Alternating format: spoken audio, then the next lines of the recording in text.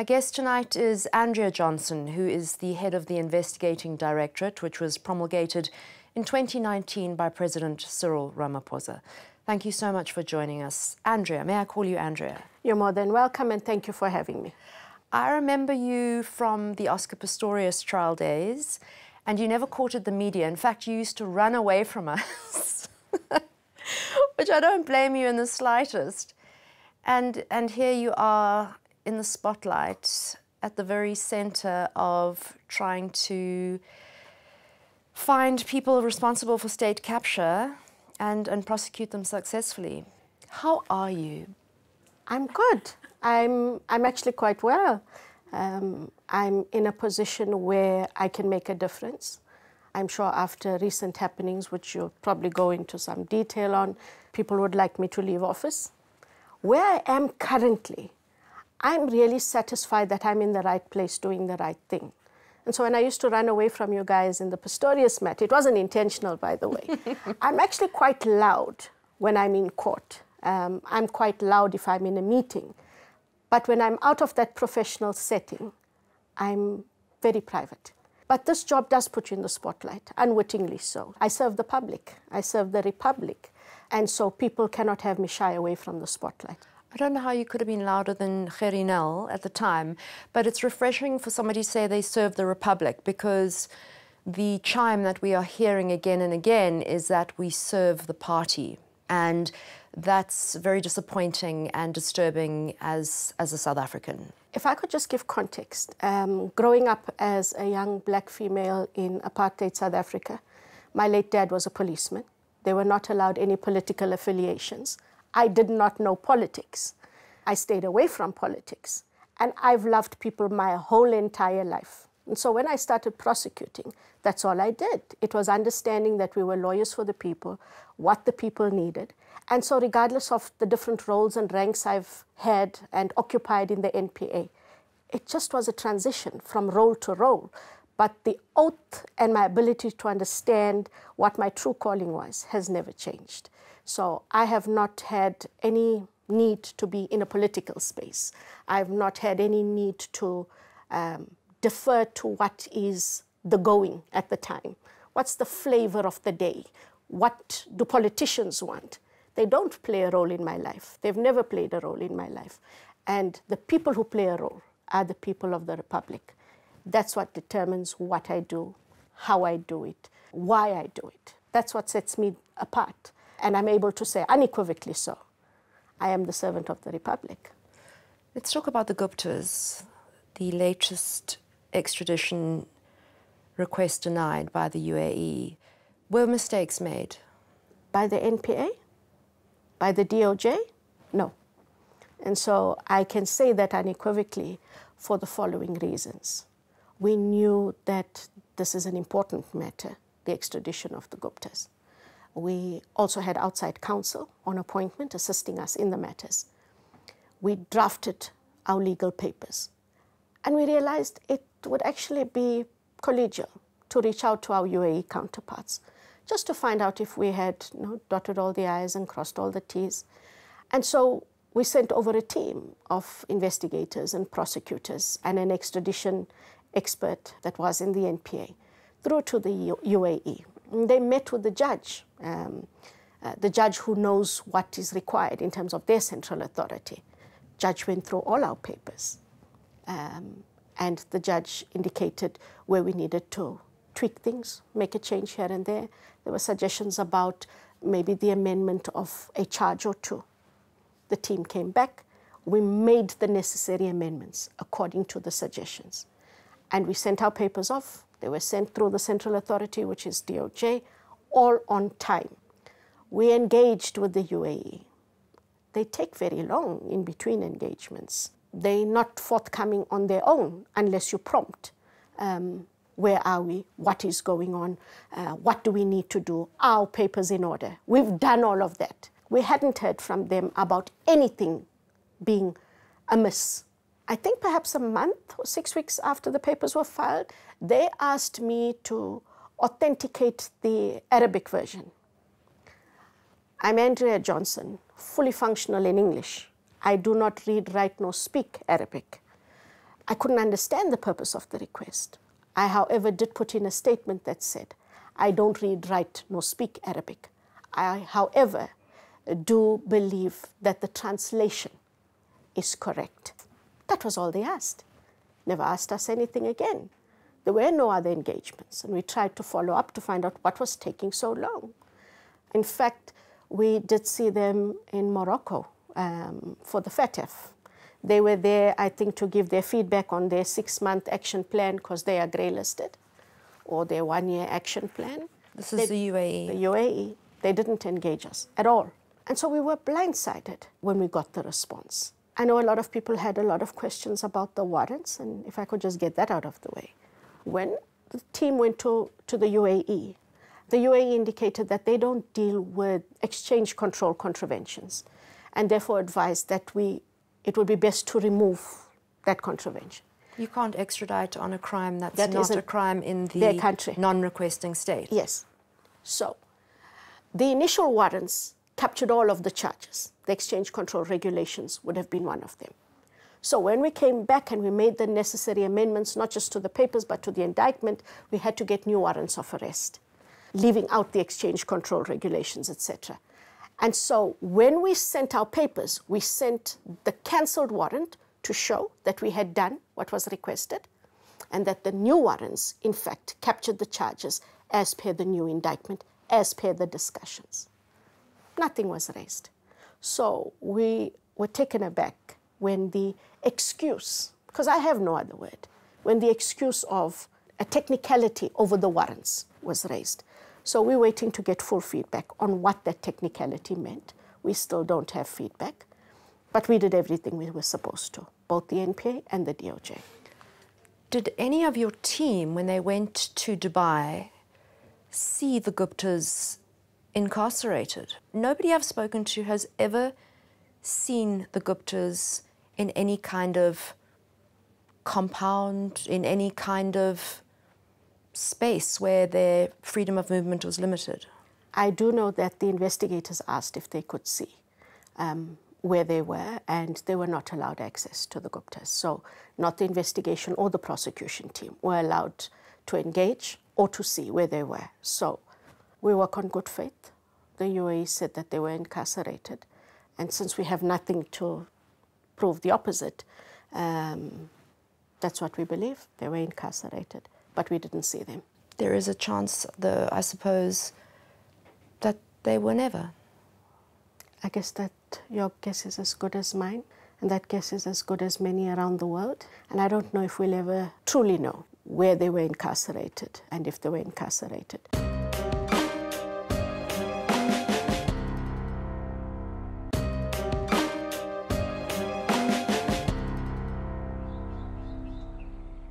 I'll use the word bad faith so that you don't have to. But the fact that the Department of Justice was only notified in a note verbal by the UAE several weeks later that the extradition request had been denied certainly seems in bad faith and very strange. Without an explanation to the contrary, yes. And because we all know that these matters are time sensitive, as does the UAE. And so timelessly informing us would have been the best thing to do, which wasn't the case. And so one has to wonder why not. And I guess we left wondering because there was no engagement. I would have expected and appreciated if they reached out to say, I'm sorry, your papers are not in order and this is what is wrong with it. And if you don't fix it within 48 hours, well, the die is cast. Nothing. So one, their decision is really mind-boggling.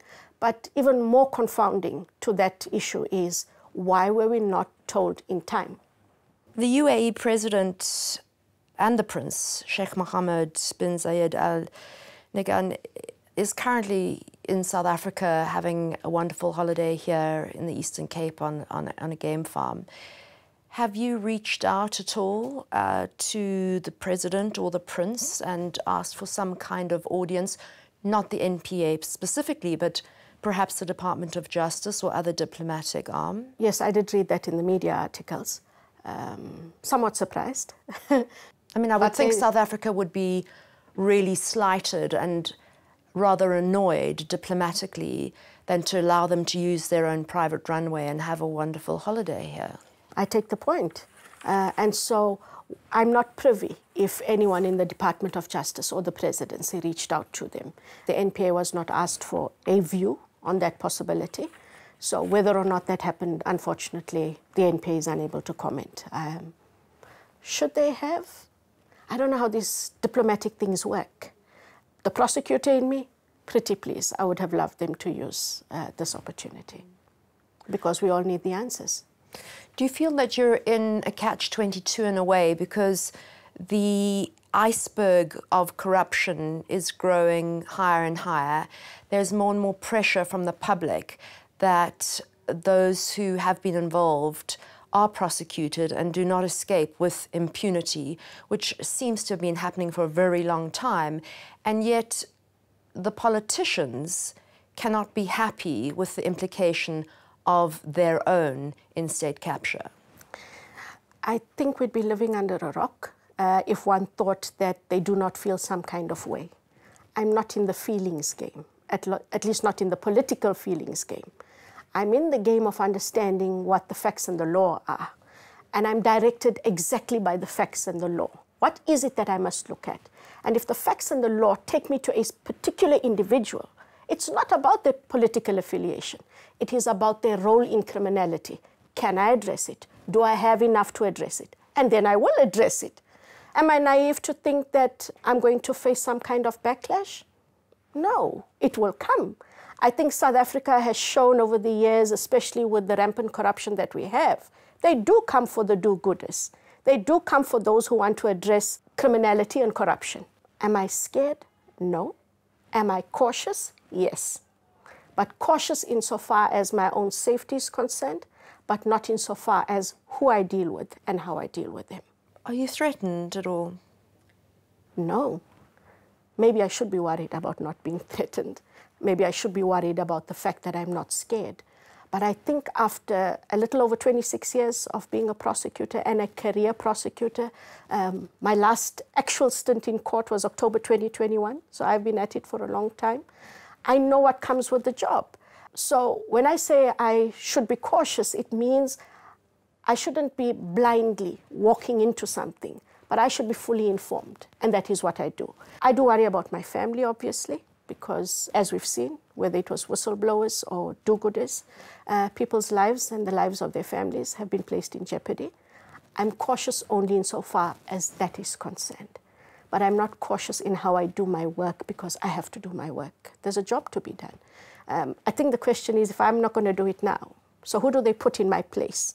And will somebody else be able to do what I know I can do, given the opportunity, given the resources, and given the powers that I need? And I'm saying unequivocally so. I am good for it right here, right now. That's what matters. You are not an investigations-led prosecutions team, such as the Scorpions. You have to rely on other agencies, such as the Hawks, such as the SAPS, etc., to give you that docket.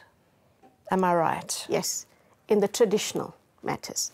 So the investigating directorate are not the Scorpions. We are not the Scorpions 2.0. We are the investigating directorate who are going to deal with corruption with a different mandate, a different set of powers, and we have to have a different approach. So in the investigating directorate, we do work on a prosecution-led. So we are prosecutors, criminal and financial investigators, data capturers, data analysts, project managers. And so we have a multifaceted team, which means that going forward, prosecutors lead the matters. They give direction to the investigations. And here's the big but, and I think this is hugely problematic, and perhaps what many South Africans don't understand is that you were set up as a temporary agency that still has to be made permanent, and you don't have the sufficient investigating powers that you should have yet in order to be prosecutions-led. You don't have forensic teams, you are really reliant on the Hawks and what SAPS gives you to a large extent. And then you've got to look at that and say, I don't have enough here to prosecute for a winnable case, or I do. But you still have yet to get that power that you need. Exactly. You're right on the money. We are not yet permanent. We don't have powers. Didn't stop us from working, by the way, and I think last year we did show the results, because what we did is we adopted the methodology I just described, that multifaceted approach where you look at resource, investigation and prosecution, plans and strategies. What we do need are our powers. We need powers in terms of Section 30 of the NPA Act, which will capacitate both criminal and financial investigators in my space. We need our permanence, because the permanence means it's not just about security of tenure. It allows people the ability to work without fear, favor, or prejudice, because they know they're good to go. They have the backing of the legislation, not the whim of a person, not the whim of a party. Where we are currently, it is a disadvantage. I have duty reassigned investigators, colloquially they're called seconded officials. I have only 15. There's 202 criminal recommendations in Zondo. I have 15. These 15 come from the DPCI and some from IPID. They're on loan. It is not the best case scenario. When people are on loan, you are mindful they are not yours. You are also mindful that they don't necessarily have that 100% buy-in into what you want to do. Why? They know they're not permanent. Why must they give this new space their 100%? A lot of the times, through human default, they err on the side of caution and defer to what they know. They go back to how they operated, where they operated, but with my mandate and our methodology. Some things fall through the cracks in the sense of where what the ID ideally wants to do is use its Section 28 powers of subpoena, of questioning, of interrogating. It's Section 30 investigative powers for the investigators to be fully fledged and independent. We don't have that.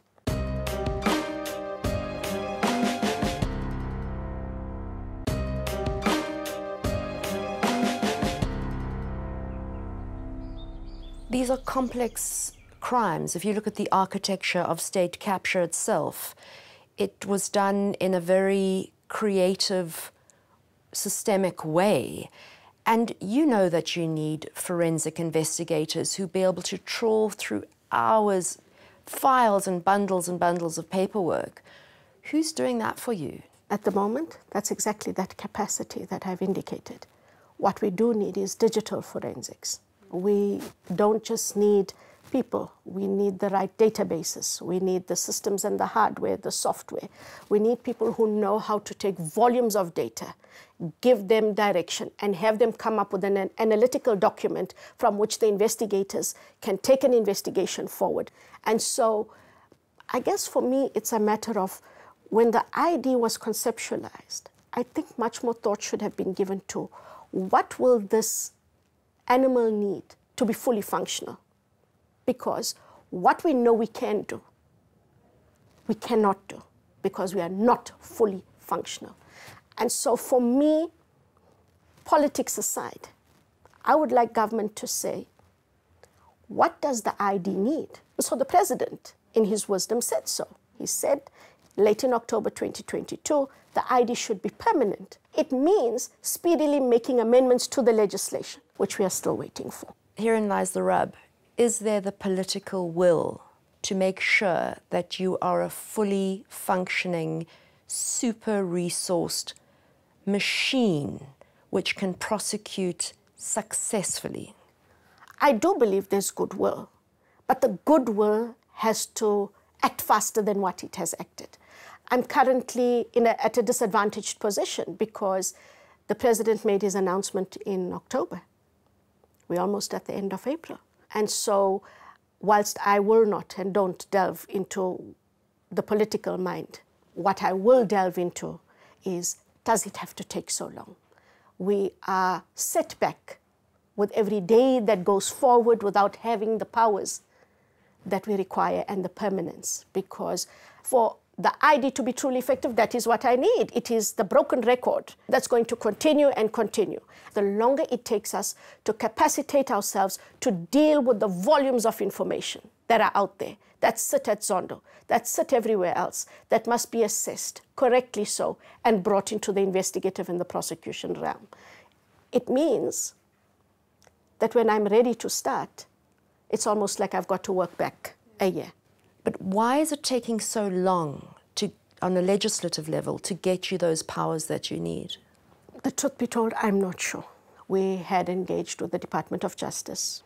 So we made the proposals. They've got to legislate those proposals. They are responsible for the drafts. They are responsible for getting it through Cabinet. They are responsible for putting it before Parliament.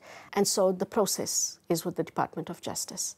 I think, if I have to venture a guess, and cheekily so, I think it's a matter of fully understanding what this ID must be. I think there might be still a bit of trepidation that we are waiting for the return of the scorpions. Why not? They did a brilliant job. So whilst they did a brilliant job, they also made a few brilliant mistakes, as was evidence in some of the judgments. And so what we are premising who we need to be is based on what the Glenister judgments say, what the freedom under law judgments say, what good sense tells us. And so there's no return of the scorpions. It is a brand spanking new investigative directorate that will deal with corruption at the highest level. And I think once we shoot down that myth of the scorpions returning, I think there'd be just a bit more impetus. One may say, why can you not ask for investigative powers in terms of the Criminal Procedure Act? What's so special about you getting investigative powers in terms of Section 30 of the National Prosecuting Authority Act? It means when it is legislated, it cannot be withdrawn at the whim of someone. If we have criminal procedure investigative powers, these powers are conferred on us by the Minister of Police, by the Minister of Justice. We cannot afford to be the flavor of a month and hope to God that the powers are not withdrawn. That is the import of the Glenister judgment. It really talks to true independence and to true functionality, which is all we want. You have a reputation as being a good case strategist by your colleagues, that you are a proactive rather than a reactive prosecutor. And then we have New Lane. The people involved were acquitted, and it had a direct link to a possible success in the reapplication of an extradition request. The judge who was hearing it said, "The audacious manner in which this matter was investigated is truly to be lamented." I'm going to have to put you in the pickle here because A, you inherited that case, but you could have withdrawn it. Mm-hmm. B, you had to rely on other organizations to provide you with enough evidence to win that case. And those other agencies are, for instance, the Hawks. What do you do? When I took over at the ID, it's no great secret that it wasn't going well at the time. When I stepped in, I couldn't, as my first act of business, say, well, here I am. I'm a good case strategist. I'm a great operator. So I'm going to throw out everything that was done before me. I had to, day by day, deal with what wasn't there, what needed to be there, and also still deal with those matters that had already been enrolled. New Lane was one of them. I had no reason to believe at the time that my predecessor and the team that engaged her, sat with her, had arrived at the incorrect decision. So apart from that matter, there wasn't any other matter that I had to reconsider. So I had no reason to say, well, let me review all of these matters. And I think there the judge was rather scathing. The judge was very open about all of the misgivings she had about how the investigation was conducted. And here I have to pause. The investigators are from the DPCI. They are duty reassigned to the ID. The New Lane and the Estina matters are very tied together. These matters started in 2017. Much of it happened in the space of the Hawks before they came over to the investigating directorate. So you have an investigative capacity that worked in the traditional way, being brought into this new entity that should actually have been prosecution-led. But where I would ask you for a frank answer is, it was clear that it wasn't well investigated. And at what point could you have said, we're withdrawing? Much of what came out during the trial.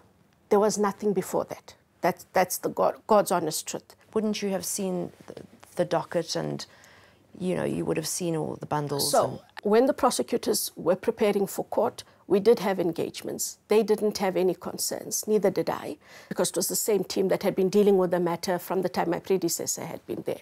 And that's why I say I didn't have any cause to reconsider the matter. There wasn't anything glaring.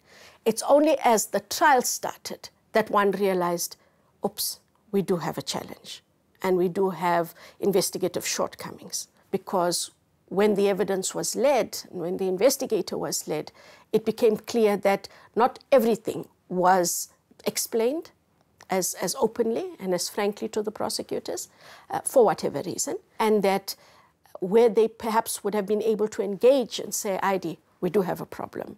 1, 2, and 3 are actual shortcomings. Of course, I would have had no qualm about withdrawing the matter, because when it comes to the extradition, we still had the Estina matter on which the extradition was based. In any event, if we look at the timeline, I think the New Lane trial had started, but the decision by the UAE had already been made about the extradition. So it didn't play a role there, but I would have had no qualms if I knew about the alleged glaring shortcomings in the investigation.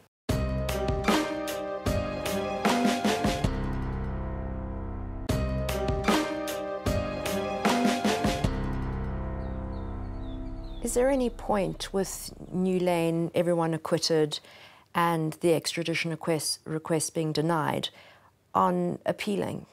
The extradition request is not just on the New Lane matter. There is the Estina matter, and that will continue.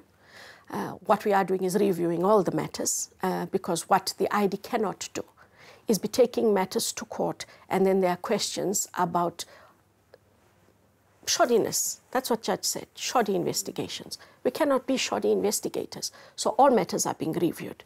When it comes to how we're going to go forward and how we're going to deal with matters, I don't think that we've always learned to introspect about matters.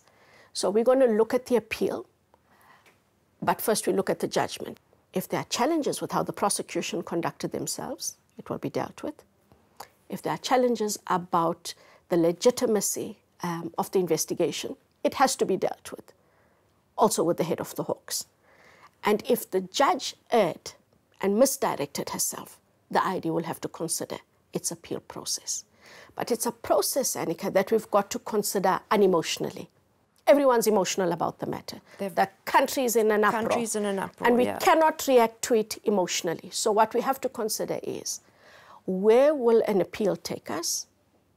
Are there questions of law on which we want to appeal? Will it change the status quo? Do we run the risk of getting another scathing judgment in the Court of Appeal? So those are all the considerations currently underway. We haven't made up our minds yet. But I think more importantly for me right now as the investigating director is, what went wrong in our space, in the investigation and prosecution space? And I've got to deal with that. It was the case that triggered the red notice for Interpol. Does that red notice still stand currently for 2 of the Gupta brothers? Yes, they do. The red notices are still valid. We did engage with Interpol as well, and we've got the assurance that those red notices remain active. I'm not sure how the red notice will work in terms of the New Lane matter, but the red notices are valid for both the brothers in terms of the Estina matter. But how can they travel then to Switzerland, Vanuatu? I don't understand.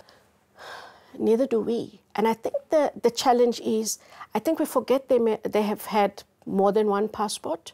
They don't only have South African passports. Let us stop guessing they only traveled on South African passports. They have Indian passports.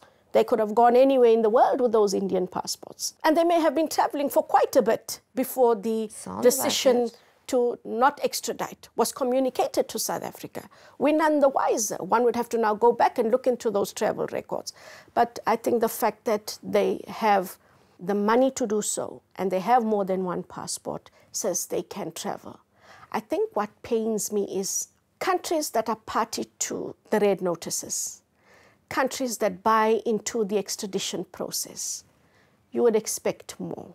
You would expect that because these red notices were circulated, whether they traveled on an Indian passport or a South African passport, Tony Gupta is Tony Gupta, regardless of which passport. The red notices should have been triggered in the different countries other than the UAE, if they did in fact travel in the times we think they traveled. Do you not feel somewhat defeated having to deal with a country who has not behaved in a manner that I would say is collegial? I'm not defeated, I'm disappointed. We've got work to do, and we're going to have to get to it.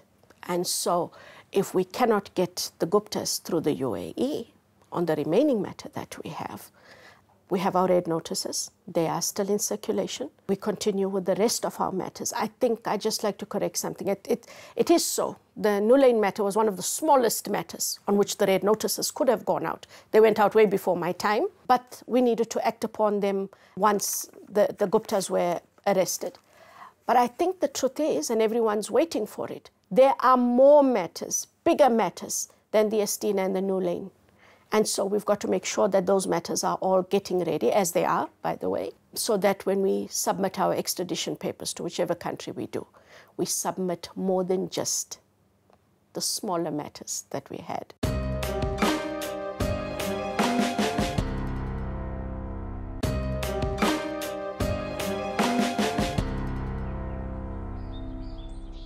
You've enrolled 26 cases, declared 89 investigations, and 165 accused have appeared in court for alleged state capture offences. So there are loads more cases that are still sitting on your table, not just the Guptas. Are any of those involving high-level politicians that you feel could cause, their prosecution cause a lot of disruption in the country? I think we'd be naive if I'm going to say, oh no, we don't have matters involving anyone that's high-level or high-level politicians. I think we know what Zondo's report came out saying, and that's what we're looking at. I'd like to believe that they'd be smart enough to let us be as law enforcement. Are they going to? I don't think so. I think history has shown that there are influences and indirect interference. I'll have to cross that bridge when we get there, but we have to carry on investigating. I think it would be an even bigger travesty after having the Zondo Commission run for as long as it has, with the amount of money we've expended, with the amount of knowledge and evidence we've gleaned, to stop and falter and say, well, I don't think we'll go after that one right now, because it's the elections in 2024. That's not what governs what we do in the ID space. Which has happened before with other NDPPs. The current NDPP allows me, the current ID, and I can only speak for my space. And we're talking about Shamila Batoy. Shamila Batoy allows me, Andrea Johnson, as the investigating director, the independence to work. She does not dictate which cases I take. She doesn't have a right to, by the way, and she understands that very, very well. She understands very well I do not take instructions. I take advice. I will hear you, but I will do my work because my oath is not to Shamila Batoy. My oath is to self and country. To date, I have had no issues with the current national director or with the current executive of the NPA. They have been extremely supportive. So interference internally, absolutely not worried. Do I think that some or other politician might wake up one fine day, not too far from today, and say, oh, we've got to get that little girl. Where does she think she's getting to with these matters? Real likelihood. Will I stop? No. Do I have faith in my staff? Yes.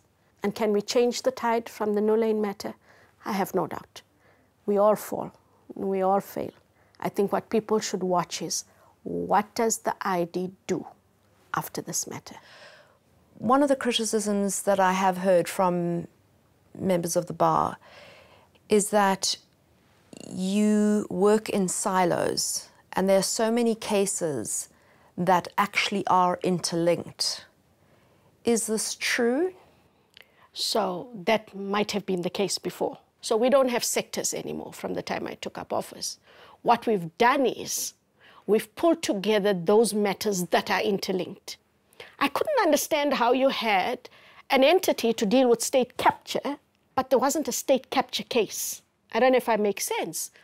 There's state capture, and then there's the aftermath of the state capture, which is procurement gone wrong. We need to show how people, politically or otherwise, people in government, people in SOEs, were brought in that were not in a specific SOE or space. The timing thereof is important. The who was brought in is important. Why they were brought in is important. And what they managed to achieve. And then they moved on. The revolving boards. And we cannot lose sight of that. And that is where we are. We started in the middle of last year with such a matter. It will take some time because it is the true principle behind state capture. Quite a few people that we've interviewed who are in positions of power, they lock up their coffee, tea in the evening. They make sure that their milk is not contaminated with. Do you operate on a similar level here at the ID? What I do... Are you scared of being poisoned, in other words? It's a reality we have to face. What I make sure of is that the staff are very aware. They've got to be aware of their surroundings. They've got to be aware of the company they keep. They have to be aware of what they talk about and where they talk about it. Document and data security is key. When it comes to myself, I thank the good Lord I'm as fussy as I am. I make my own coffee, at home, at work.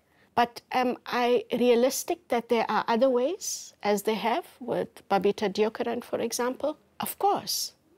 I can only do so much in terms of taking care of myself without being so paranoid. I become paralyzed. And so the paranoia that will lead to paralysis is what will make those who are corrupt win. I can't do that. Do you have the support of the president? The president signed my appointment. Zuma established the Zondo Commission. The president looked at our work and decided we are permanent. I don't know if I have his support. I've never spoken to him. What I care about is, what do the South African people, my people, the people I'm supposed to serve, think about me? I've been listening to all the sounds when it came to New Lane, for example. I hear what gets said. I listen to the issues about the extradition. So whether the president or anyone else in politics likes me, doesn't like me, is out to get me, don't know, don't care. It may sound rather flippant, but I really don't know, and I really don't care. What I do care about is that I be left alone, as the NDPP has, and the EXCO of the NPA has, be left alone to do my work to the best of my ability, to lead my staff in the best way I know how. I love this job. There's no president that's now going to make me not want my job. It's going to be a right royal battle if that happens. I will not go down quietly into the night, not at all. So I'm going to do my work. Like I said in an interview sometime last year, I was also asked how I feel about my safety. I've got to do my job, and I expect South Africans who want me to do my job to rally around behind me. When my life is in danger, I'd like them to rise up and take the call and say, if you fight this fight that we want you to fight against corruption, we've got your back, girl, any day of the week, whichever way they choose to have my back. I just want to do my job. I just want my staff to be allowed to do their job. But tongue-in-cheek, may I say, I want my powers and permanence, please, because that is going to tip in my favor how we get to execute our mandate. Who approached you to do the job, and what was that process? I was approached by the national director who asked if I would consider the post. I had to think about it long and hard, by the way. It wouldn't seem like it now. But I one really of those thought about ponderous it. phone calls where you thought, "Oh my Lord, I have to take this country duty, or can I actually carry on doing what I've been doing all these years?" Well, where I was at the time, I was the National Coordinator of Organized Crime. That in itself is not an easy chair, given where we are with organized crime. The only consideration was, when Gerrie and I did the Celebi matter, my family suffered quite a lot. My husband suffered in terms of work and the victimization. So one had to ask, the only question I had was not about my oath, was not about my ability. It was, what would I put my family through? And so having discussed it with them, I was happy when they said, "We've got your back. We know you want to do this, so please go ahead and do it." That was the only consideration I had. You know what I did want to ask you, and not formally but informally, but what do your family think of you? If I were to ask them. My daughter would tell you that I was extremely bossy, and I'm sort of now getting with the program, now that she's 25, and really understanding motherhood, and stopped interrogating her like I used to when she was younger, and she would tell me, "You are not in court, and I'm not your accused." So what I love about myself is, how I am here is how I am at home, in terms of my straightforwardness. It makes it so easy. I don't have a different hat to put on, and I absolutely love being a wife. I have been a wife for over 20 years, of course, and a mum for 25. What does being a wife mean? I think the intricacies of my life are somewhat challenging. I'm Indian, married to a colored male. I'm Christian and he's Muslim. And we have a daughter who's decided to follow the Tamil religion. I mean, talk about a religious calendar going bang from the 1st of Jan till the 31st of December. We're really very multifaceted. And I think it's that diversity that I have in my personal life that makes me different in my professional life. I'm able to see things not through one lens. I've been exposed to all kinds of things because of our different races and our religion and that cultural diversity that it all brings. So as a wife, oh God, I think I tried to listen. I know I failed quite a lot of times, but I'm very family orientated. I love cooking. I can cook up a storm. That brings us together a lot of the time because, you know, they're in the lounge, I'm cooking in the kitchen, and we're all chatting and we sit over a meal. And you speak an indigenous language? I speak fluent English, Afrikaans, and Zulu. I understand Xhosa.